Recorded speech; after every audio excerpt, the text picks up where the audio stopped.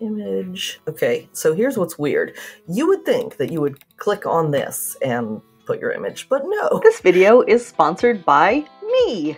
Schedule a funnel mapping strategy session, and together we'll go through your business, your goals, your plans, and you will come away with a custom diagram of your ideal funnel.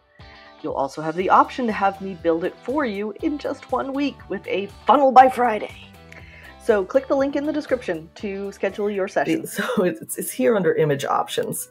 So you click there, and then it takes you to your media library, and you can upload a new file. And then once you do that, you double click on it, and it will fill that space. And then you can change the width and the height here. You can put alt text.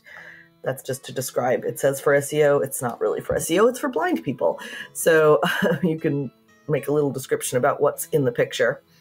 And then in terms of side-by-side, there's 2 ways you could do that. One is image feature.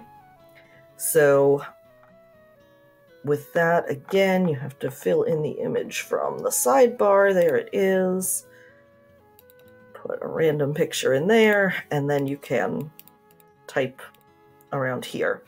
Or you can do it as different columns. So let's see.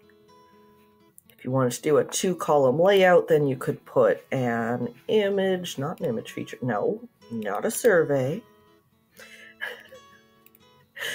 An image. And again, we're grabbing it from here. Yes, Priya? Broken image. Great. Still have ice cream delicious. No, we don't have any ice cream, anything. I looked last night. And then you can play around with the text, and it's a little bit hard sometimes to get it. You can actually basically drag and drop like this too to change that around. To get this to line up where you want it to, you sometimes have to fiddle with this stuff here, or even on this side sometimes. But see how far that gets you. Hopefully that will help at least a little bit, and I'm going to exit out of here without saving.